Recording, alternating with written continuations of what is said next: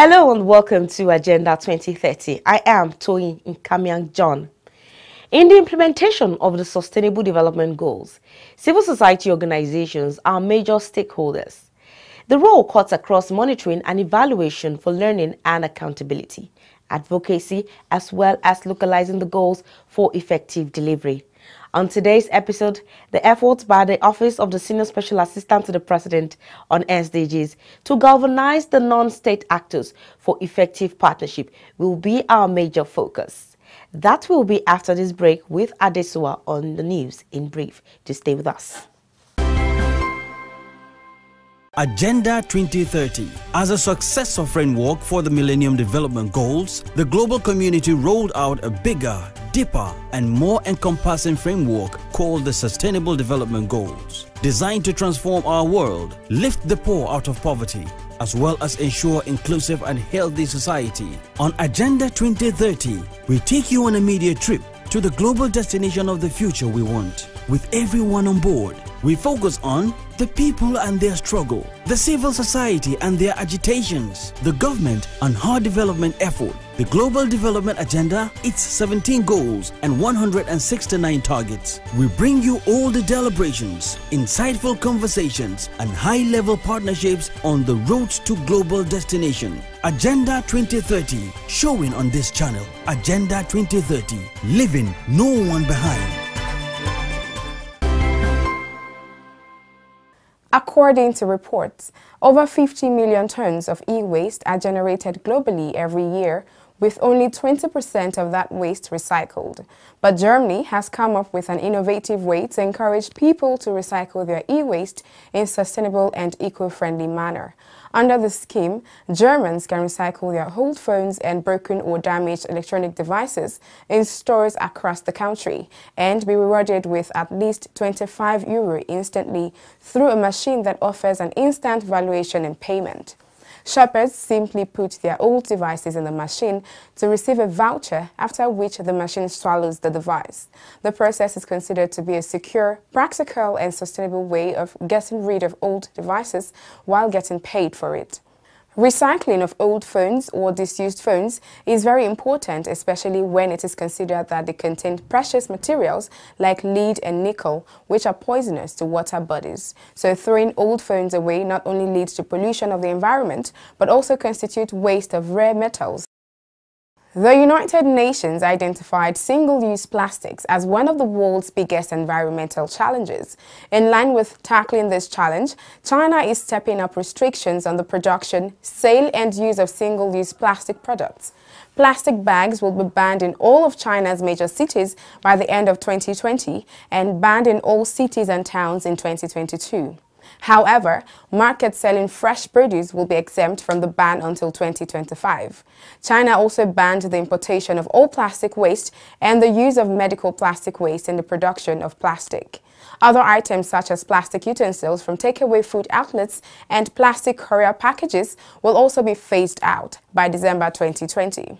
The restaurant industry will be banned from using single-use straws, and by 2025, towns and cities across China must reduce the consumption of single-use plastic items in the restaurant industry by 30%. Some regions and sectors will also face restrictions on the production and sale of plastic products, although it is not yet clear which geographical areas. The production and sale of plastic bags less than 0.025 mm thick will be banned, as well as plastic film less than 0.01 mm thick for agricultural use. China is also boosting recycling rates and is building dozens of comprehensive resource utilization bases to ensure more products are reused as part of its war on waste. In a bid to reduce carbon emissions, Germany aims to generate at least 65% of the nation's electricity needs from renewable sources by 2030. The German government has said it will phase out coal by 2038 as it looks to its booming renewable energy sources for power generation.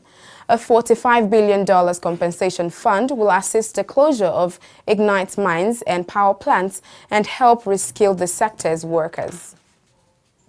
To support economic growth, sustainable development, as well as tackle problems associated with climate challenges, a group of Ghanaian women and young people are building bicycles that can ply their country's bumpy roads out of bamboo trees. The bicycle can also be exported overseas. 10 farmers are involved in growing the bamboo, while 25 builders craft them into environmentally friendly bikes. When well treated, bamboo is stronger than steel and is found in abundance in Ghana. And in comparison with using metal, building bamboo bikes requires much less electricity, far fewer hazardous chemicals, and promotes sustainable cycling through zero carbon use. Bernice Dapa, founder and CEO of Ghana Bamboo Bikes, says there are plans to build 2 new factories for manufacturing of the innovation soon. A move that will lead to employment of more workers and also help to curb unemployment. Recently, Nigeria joined the rest of the world to celebrate the International Day for Education on Friday, 24th January. Celebrated under the theme Learning for People, Planet, Prosperity and Peace. The 2020 edition of the International Day called attention of stakeholders to the important role of education in the achievement of other goals of the sustainable development. In Nigeria, the International Day was also another occasion to rally stakeholders for the huge task of accelerating SDGs 4, especially in ensuring that a huge number of children roaming the streets when they should be in schools are returned to the classrooms. This was the focus of discussion at a special event organized to mark the day in Abuja by the Federal Ministry of Education, the Office of the Senior Special Assistant to the President on SDGs, and UNESCO. To mark the 2020 International Day of Education, the Office of the Senior Special Assistant to the President returned to Pilot Science Secondary School, which was equipped with digital teaching facilities, courtesy of the partnership between the office and a Chinese digital giant, NetDragon website. Dressed in colorful t-shirts with SDGs inscriptions, the pupils of the school welcomed Princess Adejoke Orilokpe Adefulire, the Senior Special Assistant to the President on SDGs, officials of UNESCO, Federal Ministry of Education, and other stakeholders to the school. The Senior Special Assistant to the President on SDGs, Princess Adejoke Orilokpe Adefulire, in her address, noted that while inclusive and equitable quality education and lifelong learning for all are central to the achievement of all the other 16 Sustainable Development Goals, over 10 million children are still out of school in Nigeria, with girls making up 60% of the number. As we are celebrating this year International Day of Education, let us be reminded that out of 10.3 million out-of-school children in Nigeria, 60% of them are girls.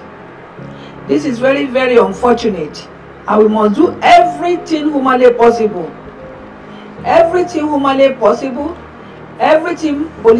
possible, and every support that we can gather, every partnership we can gather, every movement we can make to ensure that all our children all over Nigeria, in the rural community, in the riverine areas, in the cities, everywhere in Nigeria must return to school.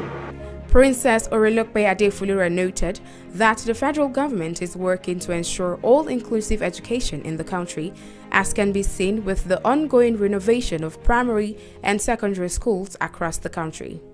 Noting that education holds the key to unlocking the huge potential of people on the planet, just as learning can empower people, build shared prosperity, foster peace, and preserve the planet, the presidential aide called for joint government stakeholders' effort to return out-of-school children to classrooms. She pledged that her office will continue to work with the Federal Ministry of Education, subnational government, and other stakeholders to ensure the achievement of the goal of returning 10 million out-of-school children to school. The Federal Ministry of Education has announced that 10 million out-of-school children will be returned to school. So we are going to work together with the Federal Ministry of Education and subnational government in our various states to ensure that all hands are on deck, working with the international organization, the private sector, civil society organization, and all, including the local government and other NGOs, non-governmental organizations, come together to work and ensure that young people, these 10.3 million people, are back in school. The Office of Senior Special Assistant to the President on Sustainable Development Goals is ready for partnership to work with the Ministry of Education and to work with sub-national government where these people reside, so that we can give them the best. Also speaking at the event, the Minister of Education, Malam Adamu said stakeholders must also consider the quality of education children are receiving in the country.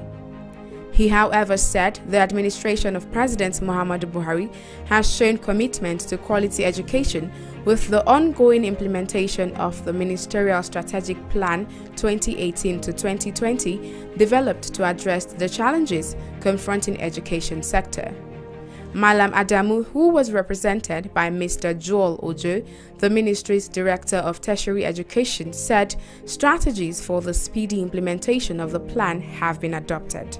The Ministerial Strategic Plan has 3 result areas. In other words, 3 major key areas of emphasis: access, quality, and system strengthening, and has been aligned to the Sustainable Development Goal 4, target for effective implementation. The Ministerial Strategic Plan seeks to bridge the gender gap in enrollment, retention, and completion by addressing the problems of girls' child education and address the crisis of the inadequacy and low quality of teachers with recruitment, training, and retraining, among others.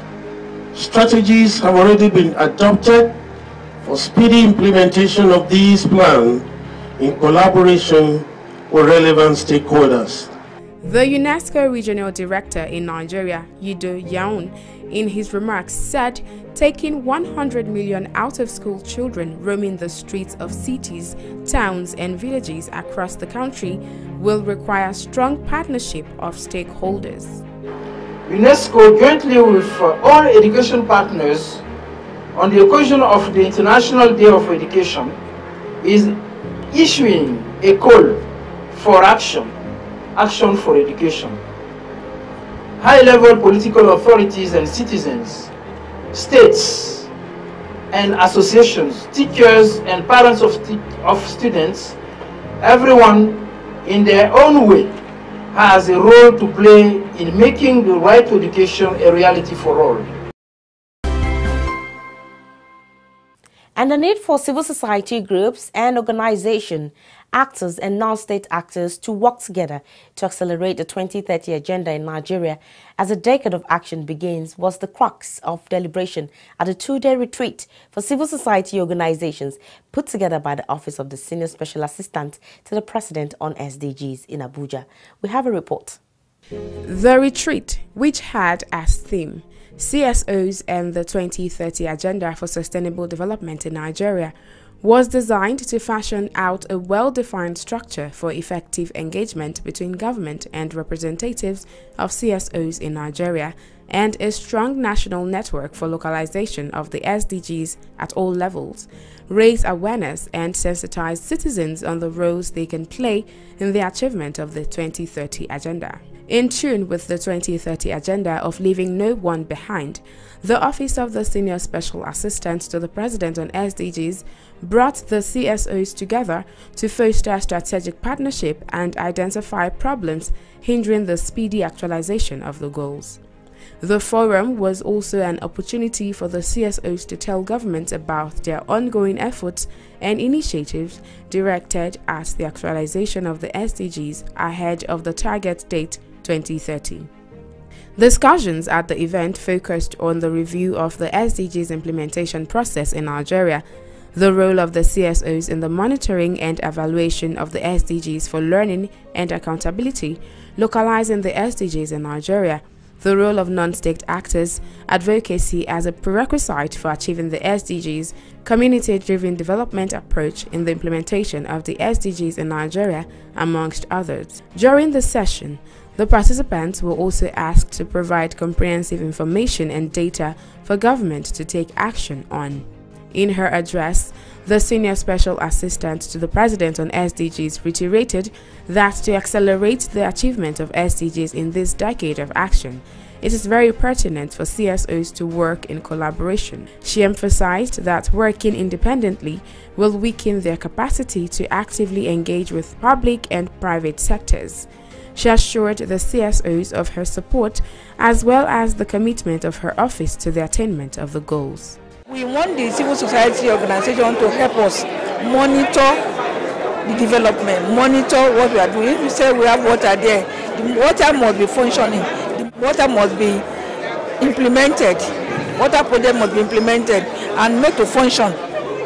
Not that the one that we say we want to put here and we will not see the water. We want to put a school here, the school must be seen, being constructed and working for the people of Nigeria. The civil society organization have geographical spread, and so if only that is what they can do for us, we are okay, because they will help us monitor and give us feedback as quickly as possible. I am so optimistic that we can achieve. We may not get 100%, but we will get above average if all of us are ready to work together. We have the support and the promise from the sub-national government, at least for the state governors now, to work with us. The private sector is working with us. If society are pledged to work with us, other organizations, people living with disability, women organization, youth organization, if they are ready to work together, because it cannot be achieved by government alone. So we need to work together and not to work in silos, to work together in synergy so that we can achieve. In the same vein, the Senior Technical Advisor in the Office of the Senior Special Assistant to the President on SDGs, Dr. Bala Yunusa, in his presentation titled An Overview of the Implementation of the Sustainable Development Goals in Nigeria, emphasized the imperative of integration and mainstreaming of SDGs into the National Development Plan. Nigeria has a huge implementation context for the 2030 agenda. We're talking about approximately 190 million people, 923,000 square kilometers divided into 36 states and the Federal Capital Territory, and 774 local governments. This is a huge implementation context by all standards. We're talking about 30 to 32 countries in one place. And when we hear smaller countries making progress on the SDGs, and we hear that Nigeria is not making progress on the SDGs, and that is, we argue, is relative. The strategic approaches to the implementation of the SDGs in Nigeria can then be seen at two different levels, at the national and at the subnational level. At the national level, we have the Office of the Senior Special Assistant to the President on SDGs with this fourfold mandate. And how do we discharge that mandate is to work closely with the federal ministries, departments, and agencies of government to mainstream, if you like, to integrate the relevant SDGs into our sectoral policies and plans. While identifying finance as a major challenge militating against the implementation of the SDGs in Nigeria and the need to close the funding gap, the United Nations Resident and Humanitarian Coordinator, Mr. Edward Kalun, called for active stakeholders' participation and continuous support of efforts to achieve the SDGs by the civil society organizations. He added that such support is key to making the SDGs a reality in the next 10 years. Nigeria is creating a lot of platforms to leverage on innovative financing. For example, Nigeria is on the forefront of launching the first green bond, or listing it on the stock market. There are opportunities for blue bond to look at the maritime ecosystem and how that can contribute to the SDGs. There are also other innovative financing that needs to be explored. The whole area of social impact bonds are also critical, development bonds, public-private partnerships, South-South cooperation. Yeah, these are all areas that can augment financial flow to support the SDGs. You have to have the people participating in this for it to make sense. We're talking about changing lives of people. We're talking about creating better future for young people. We're talking about creating hope for people. We're talking about living in a more equitable manner in society. That's all what the SDGs are talking about. Participants at the retreat gave insight into how their participation and knowledge garnered at the retreat will help them scale up their activities. We're able to understand how important it is for us to understand the priorities at our different levels, and we're able to understand clearly that you cannot work on the SDGs in isolation. It's a collaborative task, and it's bottom up as an approach, and it's an approach that we all must realize that everybody has a stake in. And so when you build the capacity of even the communities to participate in the process, you see that your programs and projects are more sustainable, and for a long time to come they will take ownership of it and even scale up and expand on those projects to impact lives. This is a good medium to talk about how the SDG 5, 8 and 3, which we're passionate about, is being, it's being worked on. So this is going to be a great deal, a great help. Presence here today is a statement by us to say that older persons should not be left behind. If you look at the 17 SDG goals, in one way or the other, they affect the older persons. What we do under our Solution 17 is to look for solutions, innovative ideas that we can weave together to ensure SDGs are actualized. And what this has done to me today is to know where to stop and where to start. Collaboration is the key, so that we can actually have galvanized action towards the implementation of SDG by not repeating what ABC is doing. Together here is going to help a lot, because one, as we are coming together, we are sharing ideas, we are networking, and so we are knowing how the country wants us to work.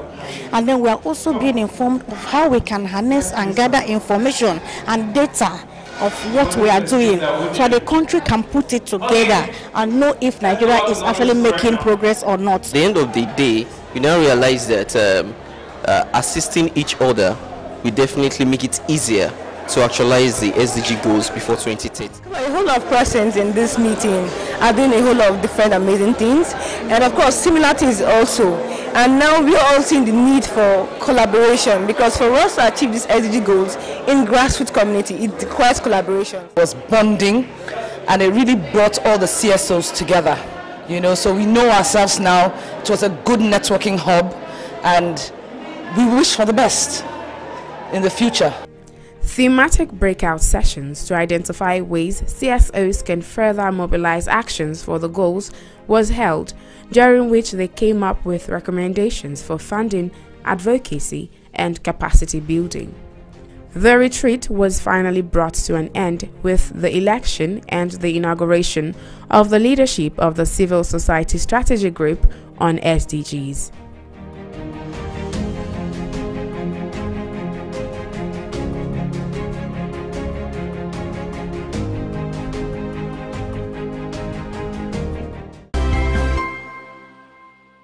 Remember, you can always watch this program and other episodes by subscribing to our YouTube channels on youtube.com/Fresh News TV and youtube.com/Agenda 2030 TV.